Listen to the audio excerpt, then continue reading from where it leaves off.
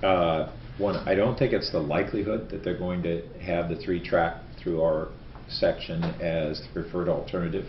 That's where it had been left off around 3 years ago, that it was almost ruled out, but they don't want to completely rule it out. But should they decide that that's their preferred alternative, would we have a very different view to engaging with the authority and helping to essentially facilitate their progress if that was the alternative and we had real objections to that? And I tend to think we probably would. That would be a huge issue in our community, and we'd have to re-examine our positions on all matters related and how strong of, basically we've in recent years said that, look, we support CalTrain modernization.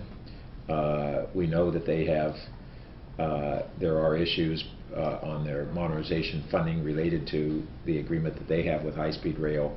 That's their issue. We're saying that we support CalTrain modernization. But if instead that whole collaboration resulted in a preferred alternative that had severe impacts on our community, I think we'd have a real different and serious discussion that we'd have to have.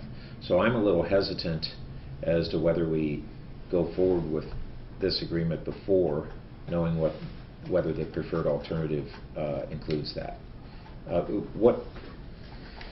you said this fall, so we don't know when this fall, and when would we need to have an agreement like this signed before it would have any impact? So we're already pretty far behind the schedule that high-speed rail was hoping for on the reimbursement agreement. They were a little bit anxious when they first came to us to get this executed, and we told them clearly we needed to think about it and consult with other communities.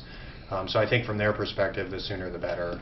But we're anticipating that once council, once we get the approval to negotiate, it'll take about a month to bring it back to council. In regard to your point, perhaps we put some kind of clause in there that allows us to terminate the agreement immediately if the project starts to go in a way that we don't, that we no longer want to be a part of it.